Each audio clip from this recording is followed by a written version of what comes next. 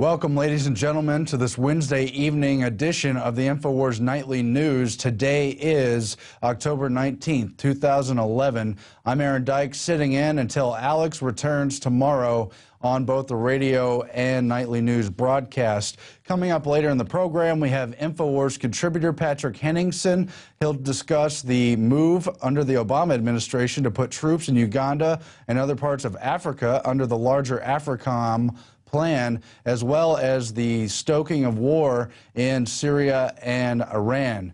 But first in the news, Occupy Wall Street continues to draw attention, this time for calls for global governance. A group of prominent leftists, including Noam Chomsky and Naomi Klein, say we shouldn't rein in groups like the IMF and World Trade Organization or the G8, G20. Instead, we should institute democracy, so-called. And there are calls for global governance that are interchangeable with global democracy. And they've issued a text that's been supported by the United Nations group UNPA, which seeks the establishment of a United Nations Parliamentary Assembly. We have a clip now. United for global democracy. United for global democracy. October 15th, 2011. October 15th, 2011. United in our diversity. United in our diversity. United for global change. United for global change. We demand global democracy. We demand global democracy. Global governance by the people, for the people. Global governance by the people, for the people. Inspired by our sisters and brothers in Tunisia. Inspired by our sisters and brothers in Tunisia. In Egypt. In Libya. In Syria. In Bahrain. Palestine, Israel. Palestine, Israel. Hermanos y hermanas en España. Hermanos y hermanas en España. Greece. Greece. We too call for a regime change. We too call for a regime change. Global regime change. Global regime change. Today we demand replacing the G8. Today we demand replacing the G8 with the whole of humanity. with the whole of humanity. The G7 billion. The G7 billion. And so there you have it. While the Occupy crowd remains very diverse, including many in the fetters, you have these moves for global governance. They're comparing it to Mubarak in Egypt and other aspects of the Arab Spring, just as people like Al Gore called for an American version of the Arab Spring just prior to the beginning of Occupy Wall Street. Then at the same time, as Obama and other Democrats trying to co-opt this movement, we have reports that State Department agitator is now advising the Occupy movement. Ahmed Maher helped lead the Egypt's Arab Spring that resulted in a military dictatorship, calling that movement successful. Now he is helping to steer the Occupy Wall Street crowd. The report is in from Paul Joseph Watson today, but it's very alarming, and we have some of those quotes now. Years before the Egyptian revolution, the U.S. was quietly preparing for a global army of youth cannon fodder to fuel region-wide conflagrations throughout the world, both politically and literally. Maher's April 6 organization had been in New York City for the U.S. State Department's first alliance for the Youth Movement Summit in 2008. His group then traveled to Serbia to train under the Canvas organization, which was also U.S. funded, before returning to Egypt in 2010 with the U.S. International Crisis Group, which is Soros-led, and its operative Mohammed al-Baradi would spend the next year building up for the Arab Spring. As part of his role in leading the revolt against Mubarak, Maher fraternized with the likes of Zbigniew Brzezinski and George Soros through their involvement in the ICG. That's a quote from Tony Cartolucci, who's been following the issue closely and frequently writes for Infowars.com as well. And of course, it's true, the State Department and other U.S. government entities were behind the Arab Spring, and now their assets are coming to the Wall Street occupation movement. So it's something to keep an eye on. We also have another quote. Egypt's Arab Spring has not led to democracy, but to another cruel dictatorship under which the military is killing minorities and imprisoning dissidents. Egyptians must take to the streets once again. That's Karim Amir from the Daily Beast. But he's right. It is a total military dictatorship. They're supposed to be temporary, only to facilitate elections. Now they don't want to step down. I have this article today from the London Guardian. Jailed Egyptian blogger on hunger strike says he's ready to die and says he'd rather commit suicide than be tried by a military junta for criticizing the army in a blog. So that's what happens in Egypt, and that's what they call democracy, I guess. Let's try instead to steer that anger against what's happening economically into recapturing sound money, into fighting back the Federal Reserve and other related issues. Now, we have a poll we discussed briefly last night. We're going to cover it more in depth tonight. It was on Washington's blog, and they have a great analysis. Who is to blame, Washington or Wall Street? And this captures the whole sentiment behind it. They found that many of the liberals blame Wall Street, while conservatives tended to blame Washington. Of course, there's anger on both sides of that aisle, the false left-right paradigm. Now, let's see those numbers from that Pulse opinion research reported in The Hill. Now, overall, they found of likely voters, about 56% tended to blame Washington, while only a third tended to blame Wall Street. 11% were not sure, and then there's a gender breakdown as well. But as the Washington blog rightly points out, it's a crony capitalism issue, and obviously both Wall Street and Washington are to blame.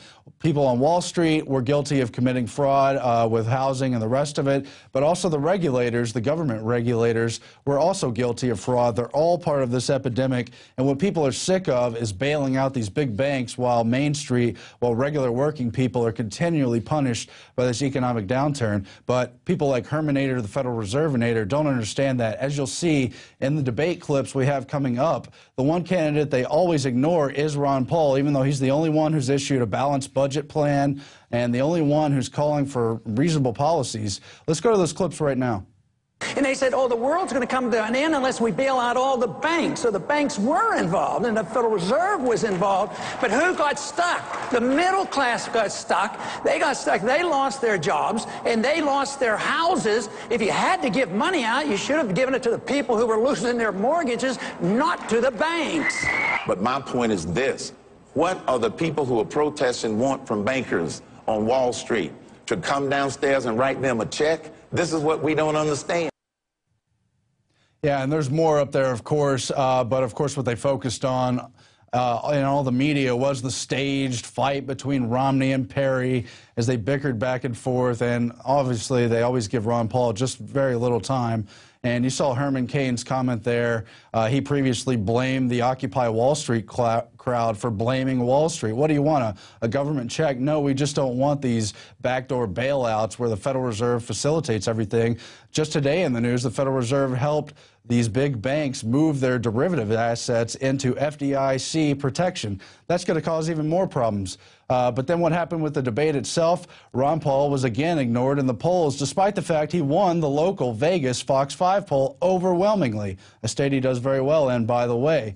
But then in the national polls, it was Cain, Romney, or Perry in the International Business Times. It was Newt Gingrich winning in the Politico poll. In the Fix poll in the Washington Post, Ron Paul was listed as a loser. Why? Because of his suit, the way it fit. And there's a deceptive caption which implies that he may be the first openly gay presidential candidate to file in New Hampshire. That's the kind of treatment you see for the only person really hitting the key issues anywhere in the mainstream debate within this false left-right paradigm. Of course, we know it's Ron Paul. Now, coming up, we have a special report that Mike Adams of Natural News and Rob Jacobson from right here at Infowars filed for the Infowars Nightly News. You heard Russell Means yesterday talking about the suppression of alternative cancer cures. Now they're going to profile the Brzezinski Clinic. Dr. Stanislaw Brzezinski helped develop a cancer treatment called anti-neoplastins, which has been shown to vanish brain tumors in many children, but instead of getting grant money to help expand his research, he's been persecuted by the U.S. government and various medical boards. They've tried to throw him in prison, but Brzezinski has won many battles and continues to fight. Here's that piece right now. This is Mike Adams reporting for Infowars Nightly News from the Brzezinski Research Institute in Houston, Texas. And we are here to talk about the suppression of medical science. The history of cancer research is something very different from what you've been told, and certainly very different from what the mainstream media has reported. There are cancer cures that really work. And some of the most innovative and pioneering research in the history of our world is being done right here at the Brzezinski Clinic in Houston, Texas. And yet the Texas Medical Board attempts to suppress the research. The National Cancer Institute alters the research findings. The FDA tries to go after them time and time again, but failing because the truth will always win out. And the truth is that this is one of the most important institutions for cancer research in America today. Now, we sat down to talk with Dr. Stanislaw Brzezinski to get more information about why that's the case. Let's see what he has to say.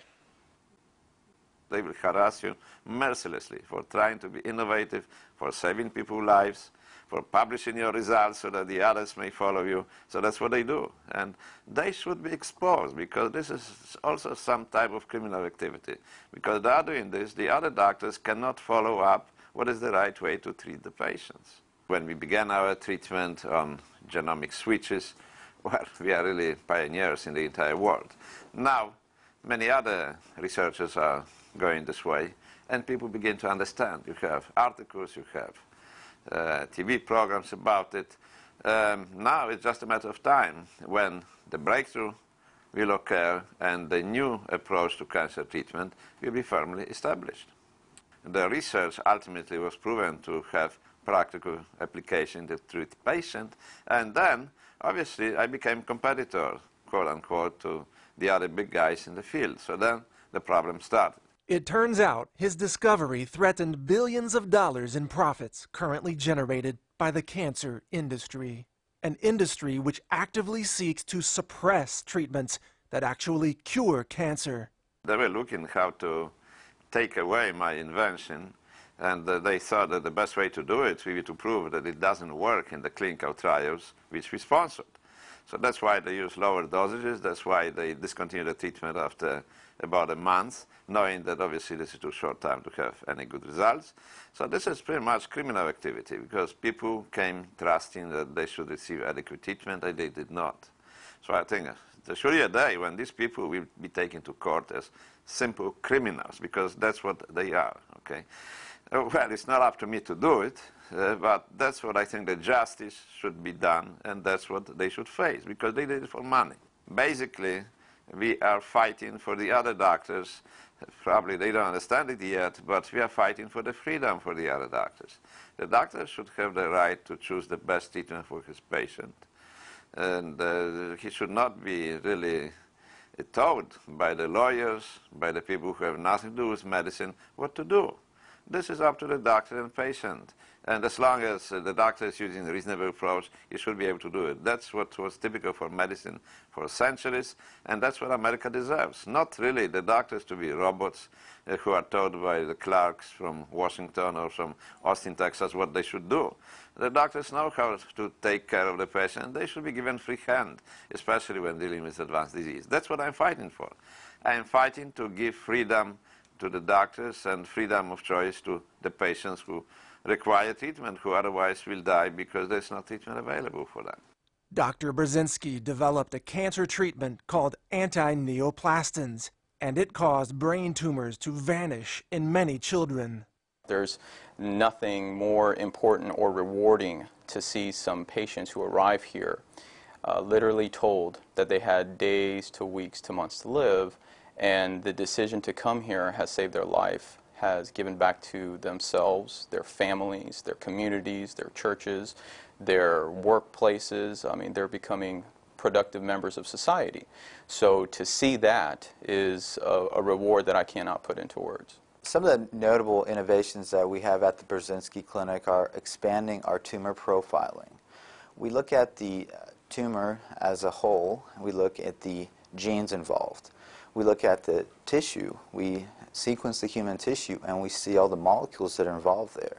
It's not just the same type of lung cancer, adenocarcinoma per se. It's got a lot of different subtle varieties.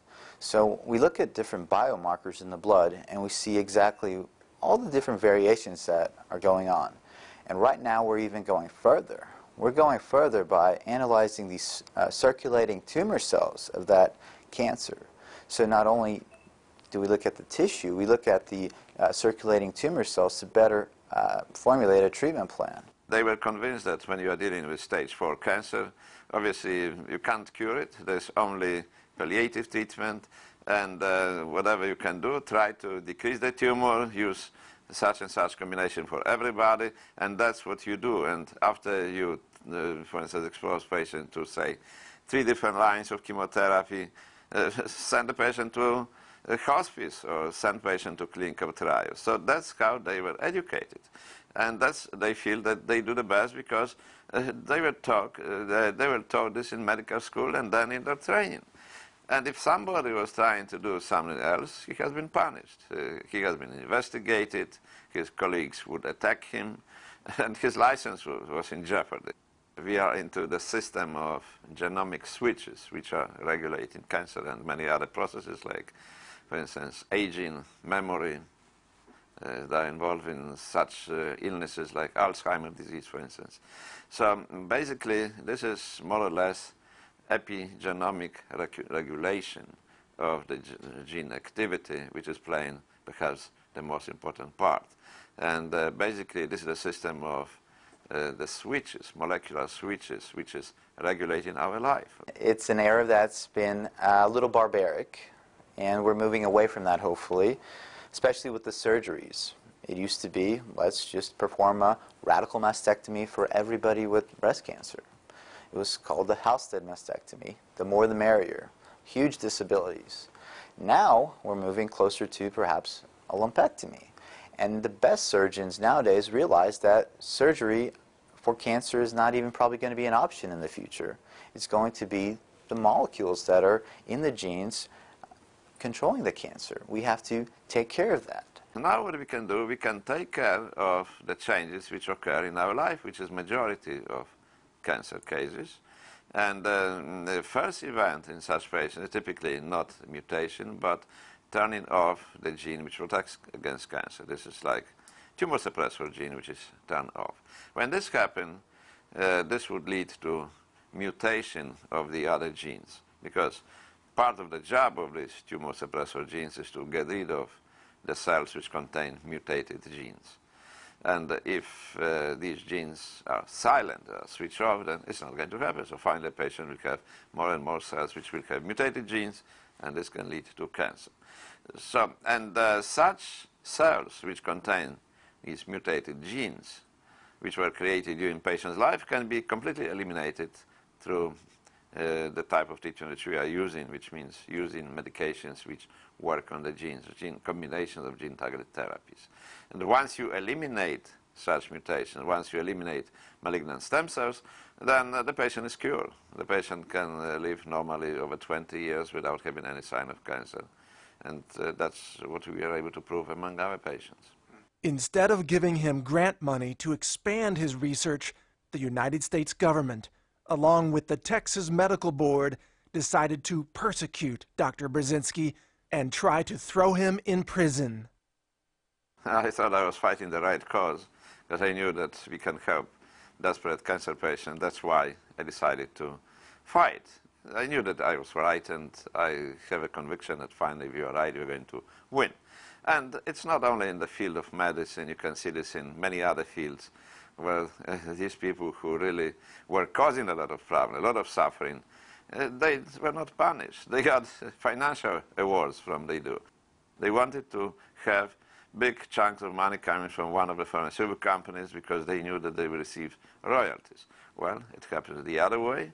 They lost. The big company which was trying to give them money now was purchased by another company. So whatever they planned to do did not work, but it could work. Of course, I could be now sitting in prison if I wouldn't mobilize the people to help me. So it's just coincidence or pure luck that I'm not really subdued by these guys, because they have a lot of power, which I didn't have. Today, after defending himself against countless FDA accusations of fraud, Dr. Brzezinski continues to treat cancer patients, many of which are cured of their cancers. Our patients, for the most part, have a great quality of life, especially some of the children who were treated with our antineoplastins. They essentially had little to no side effects.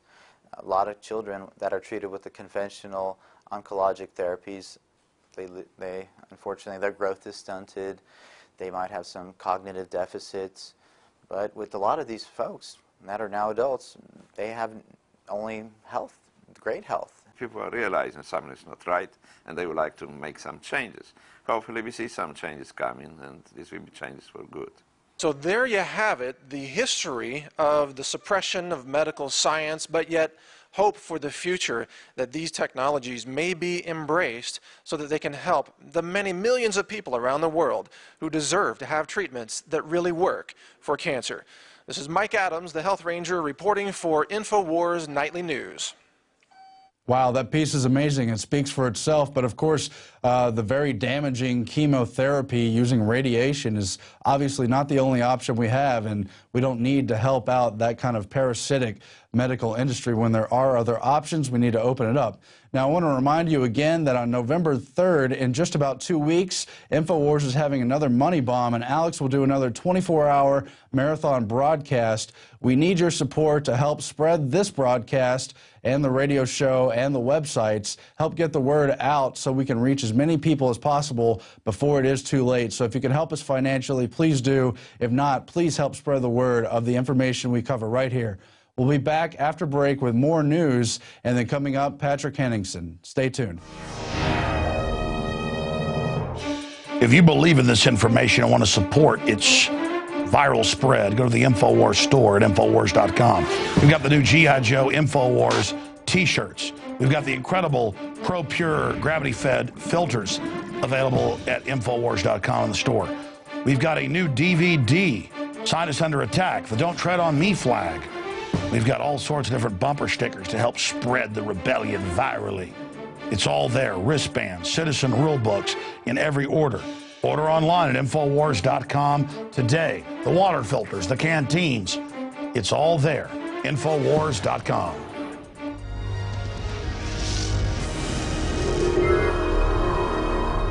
Welcome back to the Infowars Nightly News. I'm Aaron Dykes. We have Patrick Henningsen coming up on the other side of these headlines. The Stuxnet virus is back. Son of Stuxnet. Researchers warn of impending cyber attack. That's ABC News saying a new computer virus using nearly identical parts of the cyber superweapon Stuxnet has been detected on computer systems in Europe, where everything's about to crash, by the way, and is believed to be a precursor to a new Stuxnet-like attack, a major U.S.-based cybersecurity company today. But remember, Stuxnet was admittedly confirmed to be a false flag baby of Israel and the U.S. Kurt Nemo, among others, wrote on it back in January 2011. Lieberman and Susan Collins, among others, helped use Stuxnet to push for their cybersecurity bill entitled the Protecting Cyberspace as a National Asset Act of 2010. Of course, we know the cybersecurity agenda has been heavily covered at Bilderberg for the past several years. Furthermore, this article discusses how officially neither American nor Israeli officials will even utter the name of the malicious computer program, much less describe any role in designing it. But Israeli officials grin widely when asked about its effects. And we have another quote, too, demonstrating that part of it. Mr. Obama's chief strategist for combating weapons of mass destruction, Gary Samore, sidestepped a Stuxnet question at a recent conference about Iran, but added with a smile, I'm glad they're here. I'm glad to hear they are having troubles with their centrifuge machines, and the U.S. and its allies are doing everything we can to make it more complicated. That was in the New York Times, January 15, 2011. In other technology news, Disneyland workers now have to answer to an electronic whip. This refers to laundry and uniformed hotel workers at the Anaheim location in California for Disneyland and Paradise Pier, where a scoreboard with their names, employee names, compare work speeds and also their productivity, really trying to drive them into working overtime. Of course, that's just in the U.S. It's also happening in Florida, by the way. You'll remember in China, a factory that produced toys for Disney's Cars 2 movie was caught using child labor, using forced overtime, and there were even some employees who committed suicide. That's just the kind of things going on in the workplace, despite the happy appearance of everything in the TV and movie world. In other news, the spy phone, how someone could use your iPhone to find out what you're typing on your computer, how an iPhone can be turned into a spy phone by deciphering vibrations to record what's being typed on a nearby computer keyboard. Millions every day place their mobile on their desk at work, but in fact, it could be hijacked by hackers to track what they write in emails. Of course, the entire smartphone has been designed as an NSA snooping device from the get-go. iPhones were previously caught accidentally logging all the locations of its users and other aspects of it. Meanwhile, the NSA and Google are admittedly developing a hardened kernel for the Android phone so they can do classified government communications. Various parts of the government, from the Obama administration to the FBI, the Justice Department, the Army, and even first responders, have all expressed interest. The Army wants to take Android into combat. The White House wants to dump the BlackBerry, and first responders want to replace their insecure radio equipment. Which did play a role in 9/11. That's right, real-life Android Police writes Android Police blog. And that is just some of the Big Brother news that's going on. Now, coming up, we have Patrick Henningsen, and he will discuss the AFRICOM move to put U.S. troops into combat in 4 African nations pursuing the Lord's Liberation Army in Uganda. And joining us now is Patrick Henningsen, a contributor for Infowars.com and author of the blog 21st Century Wire. Patrick, thanks for joining us. It's good to be here, Aaron. Thank you very much. Now, you've recently written the article published on Infowars yesterday, Obama's Great African Military Safari. Obviously, he has agreed to dispatch somewhere on the order of 100 troops to Uganda and really four total African countries. Tell us what's going on. Okay, this is all about, at the moment, the announcement is saying that he's sending 100 troops, unspecified, but it looks like special forces troops to Uganda. And the main reason for this, or the party line, is that these troops will be used to fight the Lord's Resistance Army, led by the bin Laden-esque kind of evil character named Joseph Kony.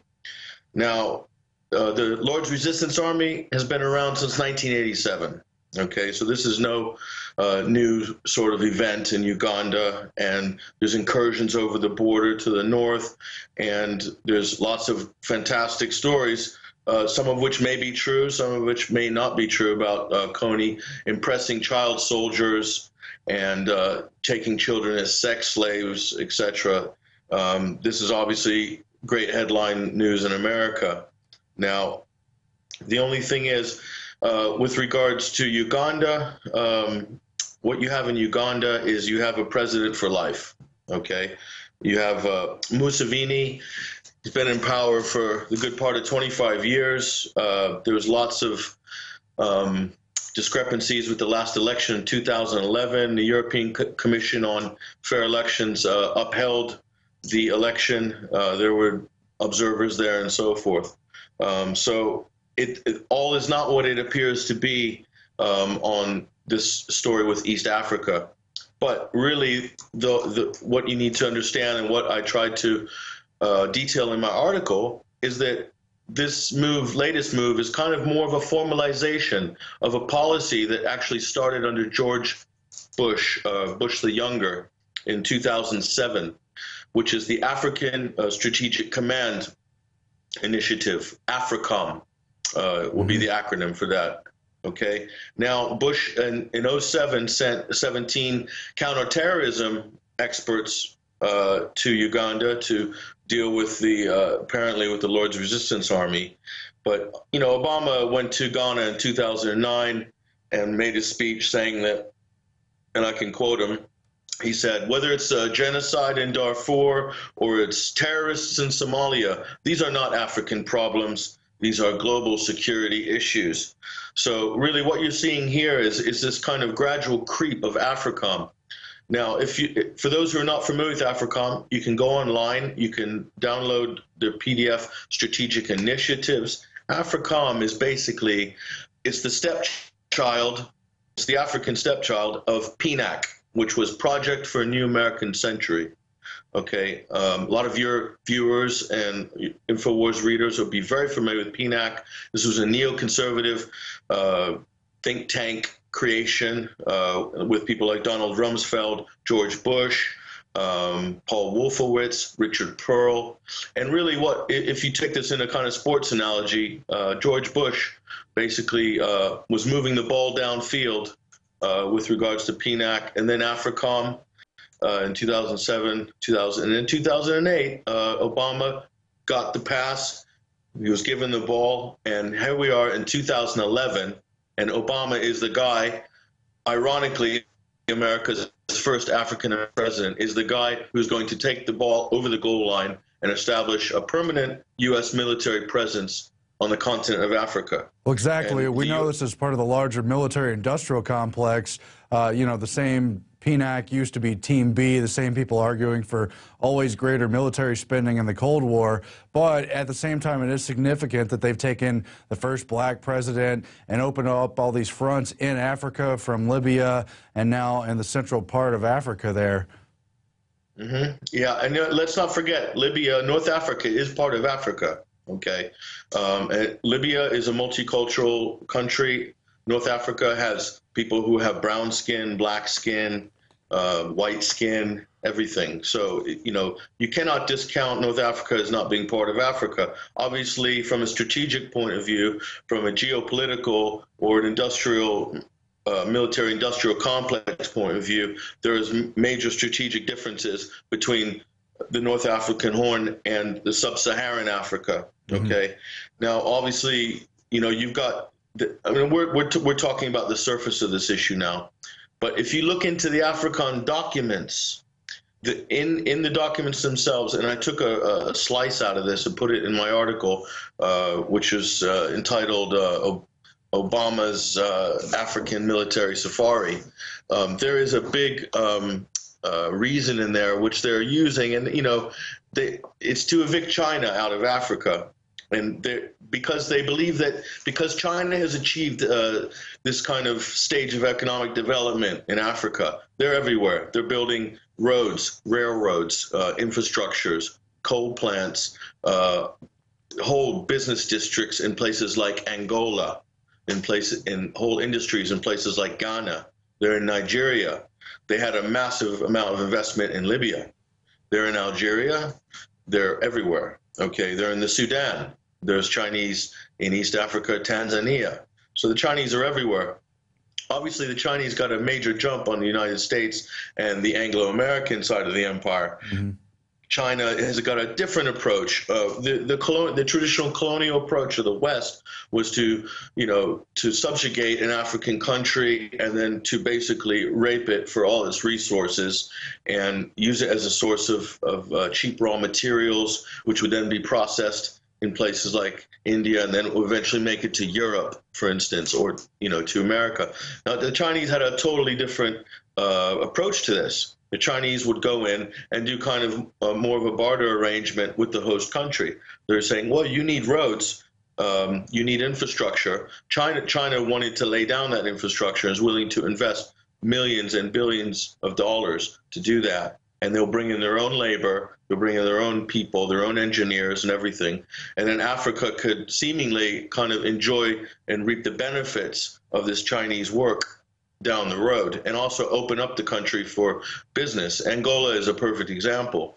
You know, it's a really third world country with very little infrastructure, and now Angola can actually be a trade center for that side of Southwest Africa in very good proximity to South Africa and the BRICS countries and Brazil across the Atlantic.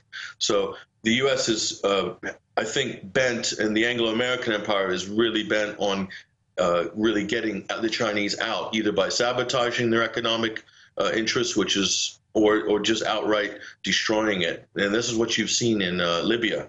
Well, it's an overlap of the colonial interest for the Anglo parts as they merge with the Chinese interests. But at the same time, it is also part of the geopolitical board And so let's talk about some of the other tensions that are heating up with Syria, the new provocated hoaxes pointing towards Iran as well. And China, of course, always on the back burner of those tensions as well if things go to a truly wider war.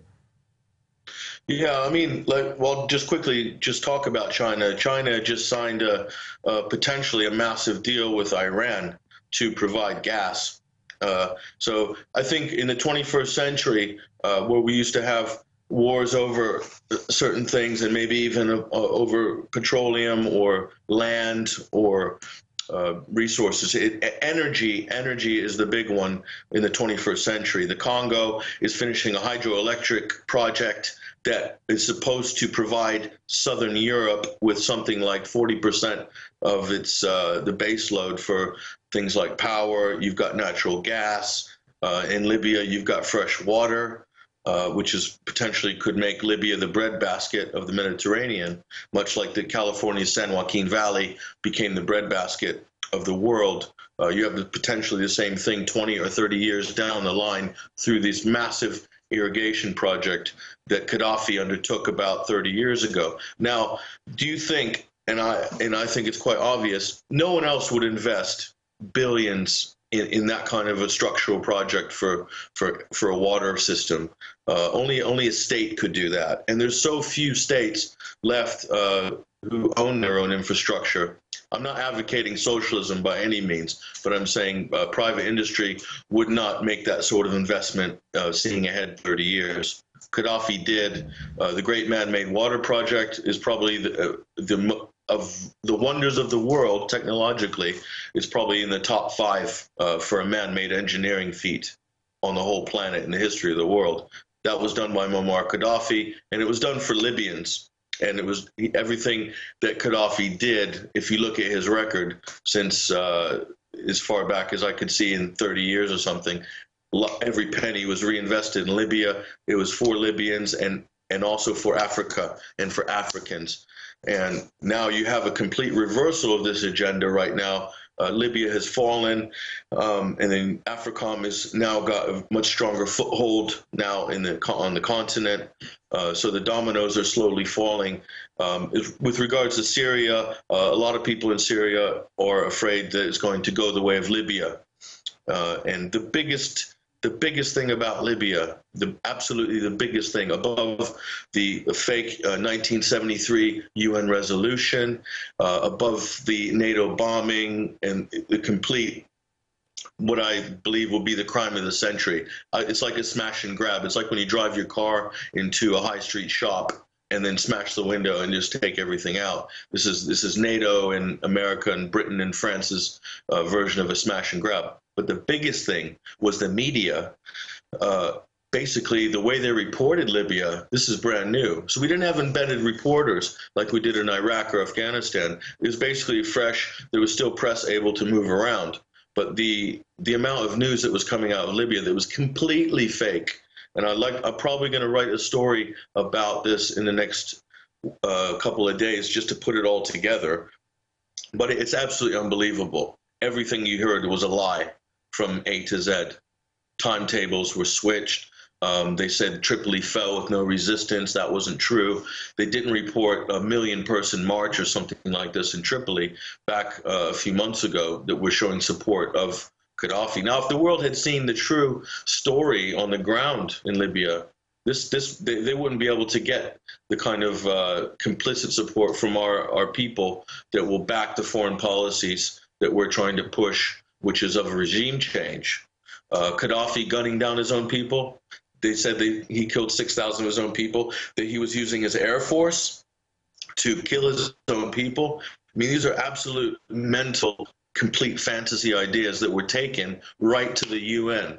You know, this is supposed to be the highest table on the planet, a political diplomatic table, with complete lies and fabrications in order to get a resolution, which turned into fait accompli of a complete bombing raid and regime change. Syria, we're going to see the same thing. It's already happening. Stories of soldiers defecting. This is a very powerful one in the Western mind.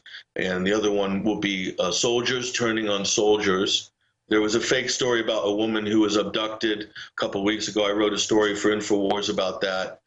Zainab, and she was beheaded and decapitated, and they sent the body back in pieces. And she shows up, lo and behold, 10 days ago saying, "Oh, I'm alive. This isn't true," you know. But that story was once those memes get put into, slipped into the mainstream media and then into the consciousness of people in the West, you really, even if you've debunked them and shown them that they're completely true, that they stay, somehow they stay, and the impetus stays. Like the Iranian Saudi diplomat, Mexican Zeta assassination plot, even if it's completely debunked, even if they're shown that it's a total sham, Hillary Clinton is still running at the State Department, running with this thing. It's unbelievable. But these are the times we live in. It is a media war more than anything. It is an information war more than anything. And Syria is the key point of all this, because Syria shares a border with Israel, Iraq, Lebanon, Turkey, Jordan. And of course, Syria Iran is tied directly to it as well, foreign policy-wise. Yeah, Iran is, and so is Hezbollah in Lebanon.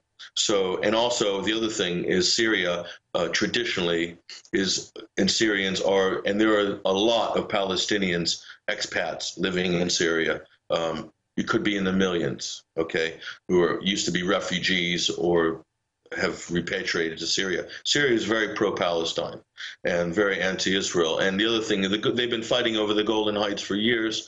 So if, you know, Assad, you know, like him or not, and I would say the same thing about Gaddafi. You know, Gaddafi had to manage an incredible amount of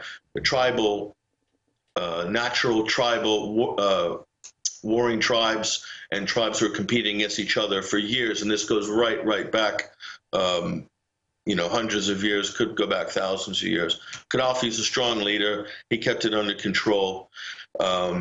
And he kept Libya's unified identity, and they had stability.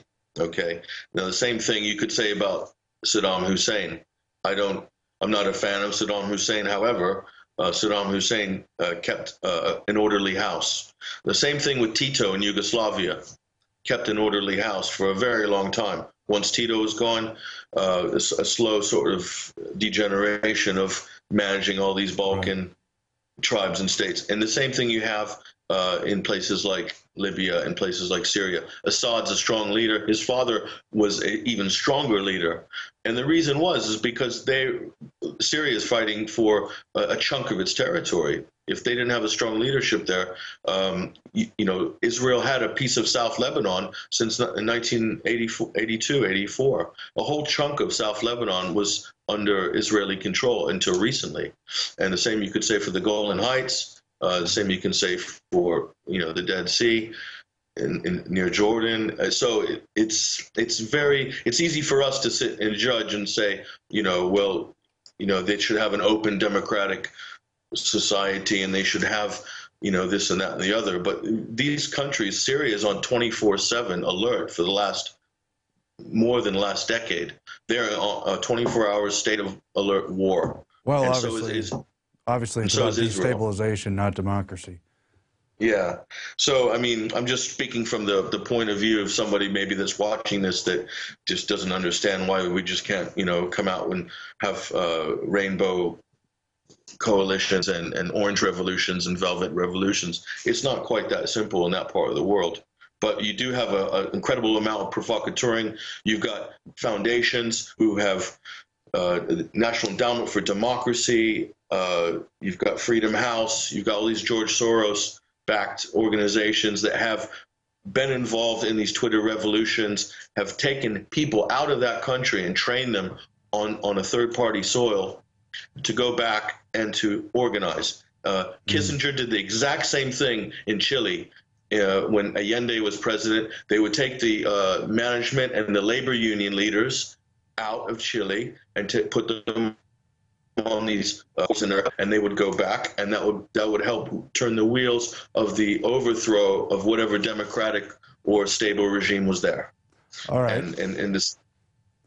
Well, I think we'll leave it there for now, Patrick. Obviously, there's a lot going on with the geopolitical situation, and we'll, of course, continue to check in with you as things develop, of course. And that is it for tonight's Infowars Nightly News. Alex Jones will be back tomorrow with more hard-hitting information. Until then, stay tuned, spread the word, and help support the Infowars Network and this broadcast. Thank you. Good night.